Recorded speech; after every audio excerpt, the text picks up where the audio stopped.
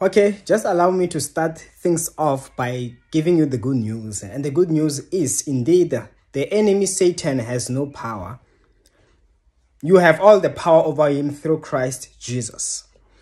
But then again, what's the question that comes next is, why is there still chaos? I'm sure that at some point you ask yourself a question that, you know what, I was sick, I never got healed, the devil did this and that. Listen very well here. I don't know, ever heard a saying that goes like, this battle is not about the toughest, the strongest, but about the smartest. Satan uses this in order to overcome Christians. He thinks. That is why at the end of the day, you will realize what he does to us as Christians, the way he challenges us. It's not a matter of striking at a moment, but he is capable of making us kill ourselves, destroy ourselves using our own weapons.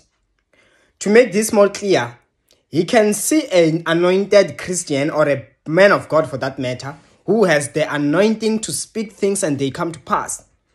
So with that, knowing so well that he himself cannot curse a Christian and they be cursed, he'd be like, but this guy has the authority given by Christ Jesus.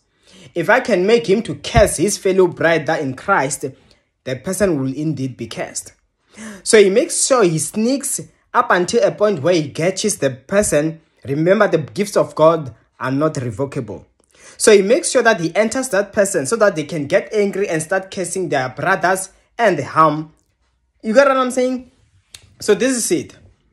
And I want to tell you that he plans ahead of time.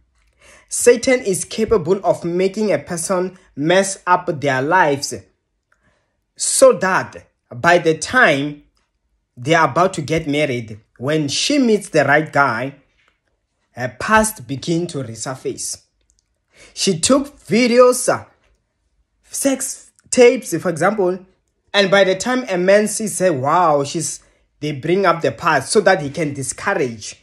And not because it was no time for marriage, but the enemy uses the past. So you must be careful what you do today, because Satan is capable of using it against you tomorrow. And to a person, he will make sure he makes the person take it personal to an extent where they decide that, you know what, I can't do this. I did not know this about you. That is why I pray for you right now. May the Lord protect you from everything that the enemy is planning ahead of time. And also, be careful of what you do today, because that can be the reason things don't work out in the future. Let the Lord be with you in Jesus' mighty name. Amen. And of course, that's all I had. My details on the comment section below. See you next time.